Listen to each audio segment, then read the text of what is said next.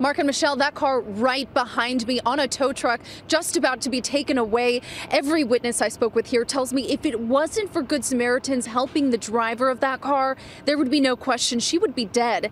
A Good Samaritan says the person was driving erratically, so he started to follow that car while calling 911 for help.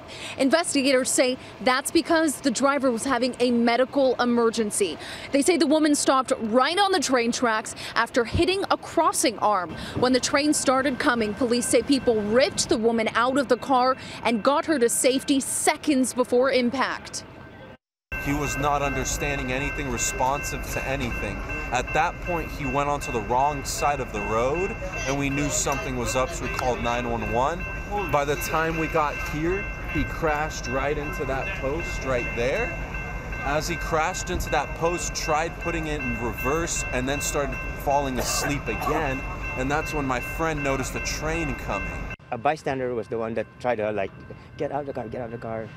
And yeah, she was banging on the car hard. And then yeah, she finally got out of the car, but barely, a few seconds before the train hits. Amazing, within seconds. That car spun around on impact when the train hit and people were taken to the hospital, but amazingly, police say no one was seriously injured. There were a few passengers on that train, but no one on the train was injured either. That train just having minor damage to the front now.